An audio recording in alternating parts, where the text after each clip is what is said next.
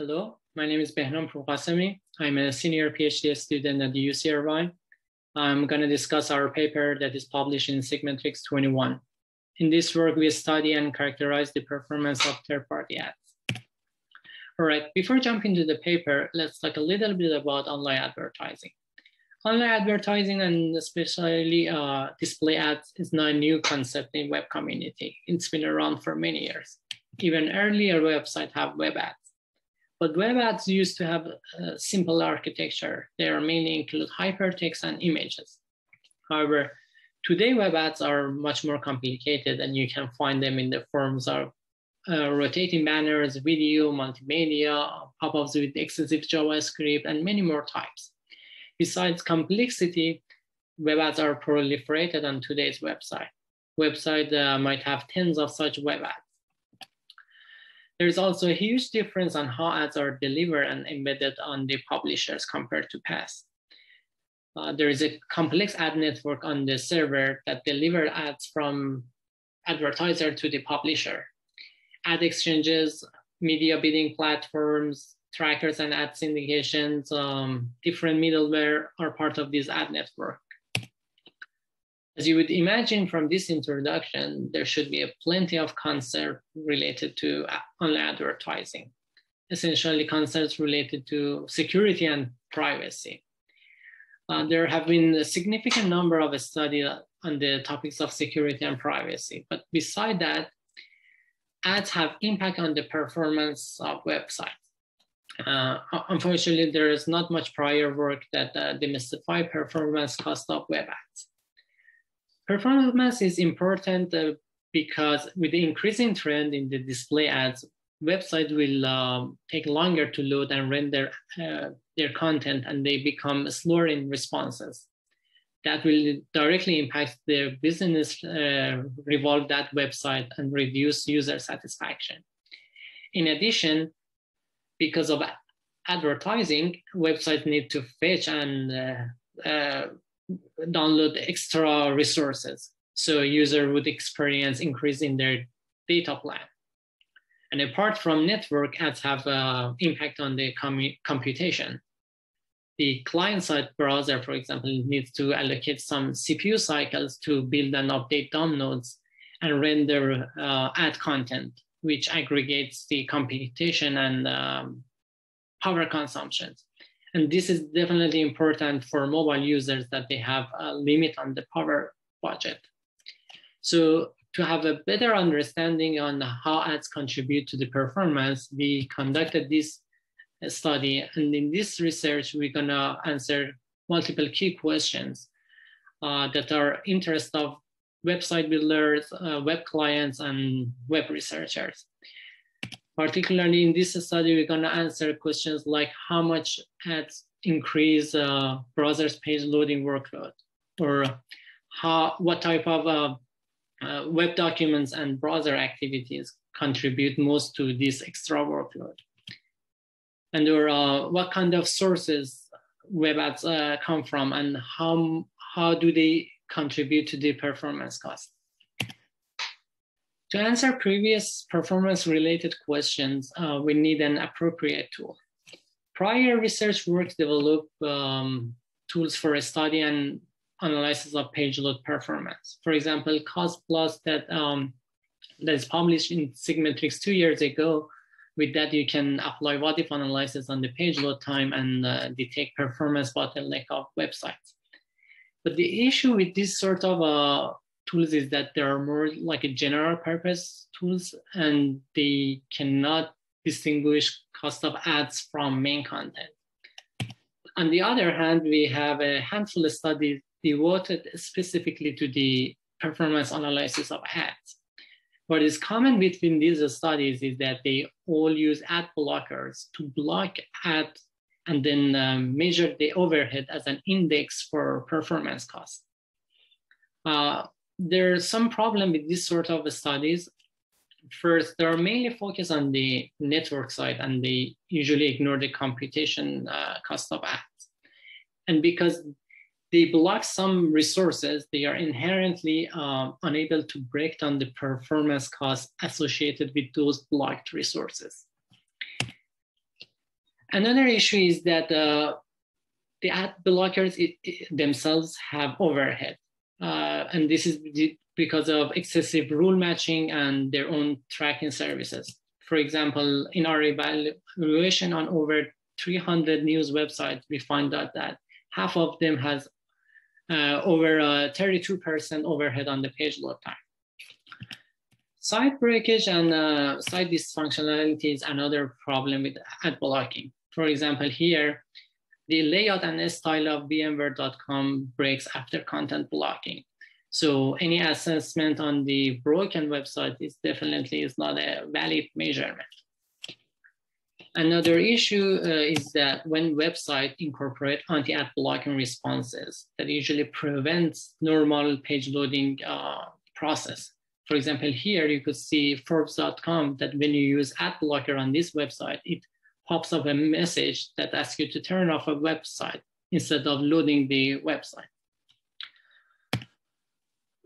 Having mentioned all these issues that prevent accurate performance analysis and kind of limit the scope of analysis to a small set of websites, we came up with a new solution. And the idea behind our solution is to apply online measurements followed by an assessment that separate ads extra workloads from main content. However, the challenge is how to distinguish ad-related workload from original content. For that purpose, we design and develop AdPerf, that is a framework for performance analysis of ads. AdPerf is originally designed and developed for Chrome browser because it's the most popular browser for both desktop users and mobile users. But the idea and design of AdPerf can easily extend to other browsers. Here in this figure, you can see the architecture of AdPerf, and it has 4 main modules.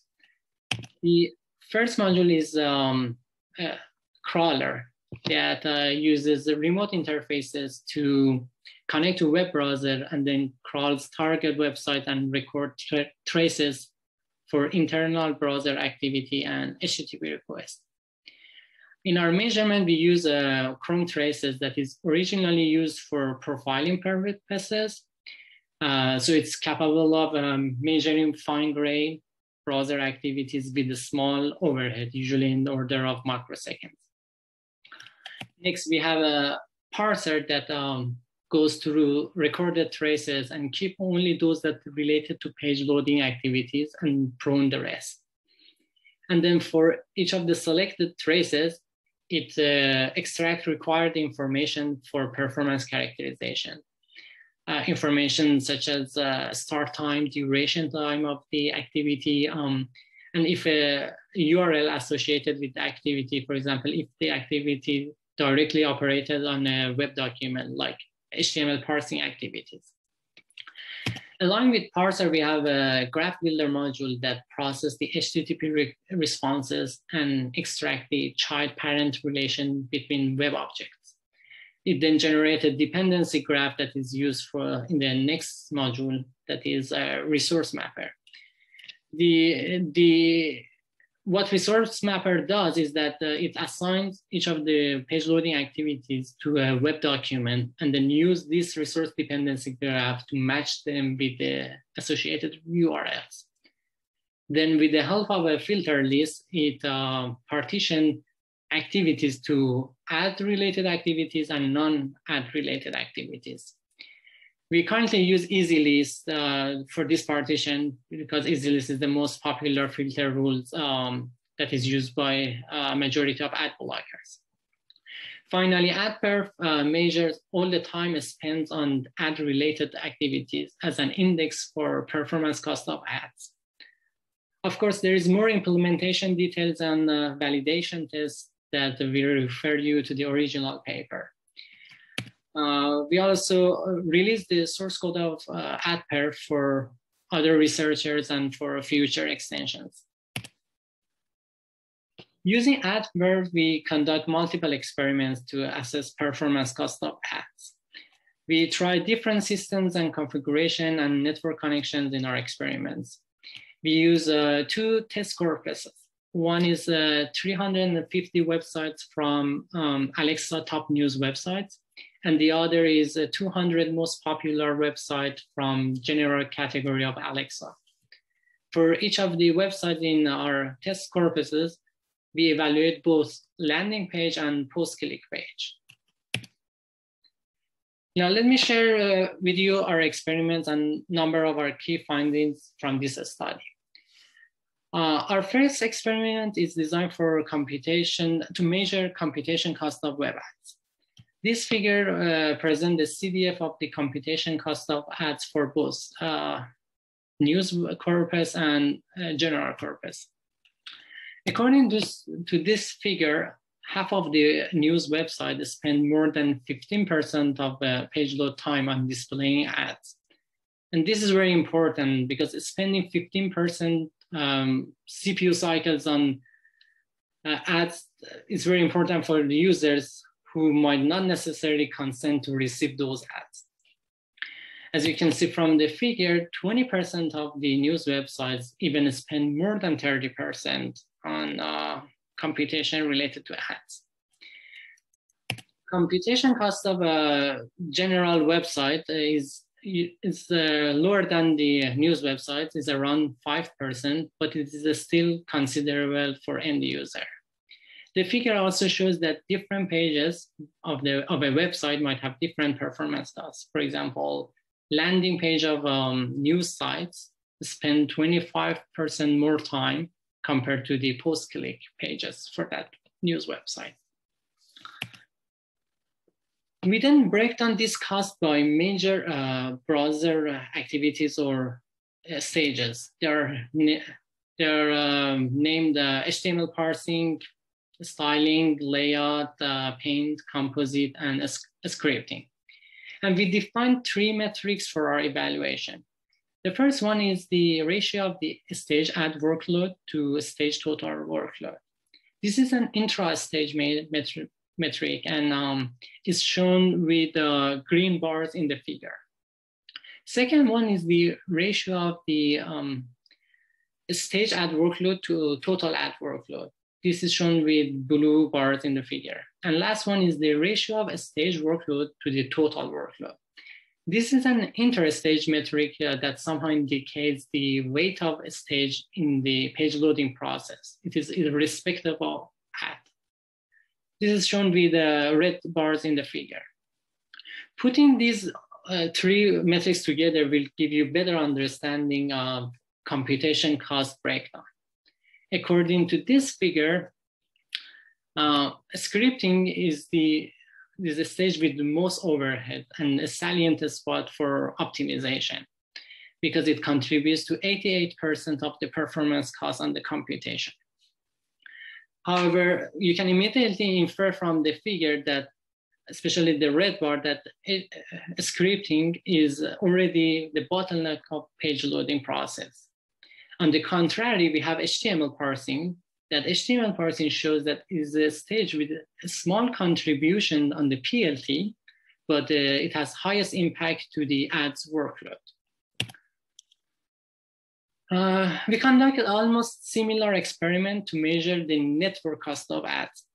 In this figure, we showed CDF of network ads network costs for both general corpus and news corpus.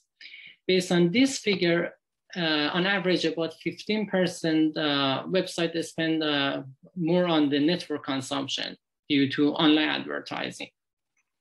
When we break down this network cost by content type, different content type, we observed that around 90% of the costs related to the network comes from JavaScript documents and images. We consider both number of resources and download time as a metrics related to the network cost. Also, we observed some dissimilarities between resources fetched by web ads compared to main content. For instance, XML files are more frequently used by advertisers rather than publishers. So it's a good candidate for lazy ad blocking by content type. Also, we observed that 34% of total HTML files are ad-related HTML files, but they only contribute to 14 to 17% of the download time. This is because ad HTML files are generally different than main HTML files, and the latter one contains 16 times more HTML tags. Now we zoom out and evaluate performance costs of ads considering their sources. So we are interested to find out where ads come from and how they contribute to the performance costs in web ecosystem. So we use AdPerf and use dependency graph to relate network and computation performance cost of every ad element to their delivering domain. We did this for all the website and aggregate the cost for each domain. Based on our analysis, two popular domains, that is DoubleClick and Google Tag Services, deliver 35% of ad resources. We also find out that contribution of ad domains is not solely related to the number of websites that they are providing service to them. For example, domains that have high reach might have relative lower contribution. We observe those kind of domains. Those are cost performant domains. So what is good for publishers that to detect cost performant domains so they can consider switching their ad providers to those cost performant ad syndications. Another interesting finding is, from our experiment is that half of the ad domains only appear on the dependency graph of one website. So this shows even popular websites trust on non-ad domains to include web ads on their websites. So we did, because of this finding, we did another experiment. We did the trustworthiness study on the ad domains. And we found out that domains with poor level of trust, so usually untrusted ad domains, contribute to 37% of ad performance costs. And this is a red flag for web community. However, overall, we find that there is no strong correlation between the trustworthiness of an ad domain and the contribution to the performance cost. Finally, we compared the cost of ads on website when they are loaded on mobile devices with desktop. Overall, we observed very similarity between them. For example, scripting is still the primary source of overhead, and it contributes to 87% of the computation cost. And we find that again, DoubleClick and Google syndication were major players in the computation cost. However, we find some dissimilarities. For example, ads have only 8% cost on network and computation, which is less than desktop version. We further investigated the reason, discovered that this dissimilarities is related to the structure of web ads. Overall, mobile ads have a smaller number of ads, and they are well optimized on the mobile version. For example, you could see here that skyscraper ads on the Deutschler news website are removed from mobile version, and they are replaced with only one in-feed banner. Also, delivery chain of mobile ads is not entirely same as desktop. And we observed number of domains that they have high reach, but they contribute to a small contribution to the performance cost because they are only provide targeted and optimized ads for mobile versions. In summary, in this paper, we introduced a novel and more reliable mechanism for performance analysis of web ads. And we apply extensive and detailed workload characterization on over 550 popular websites, which it led to multiple interesting and first of a kind findings.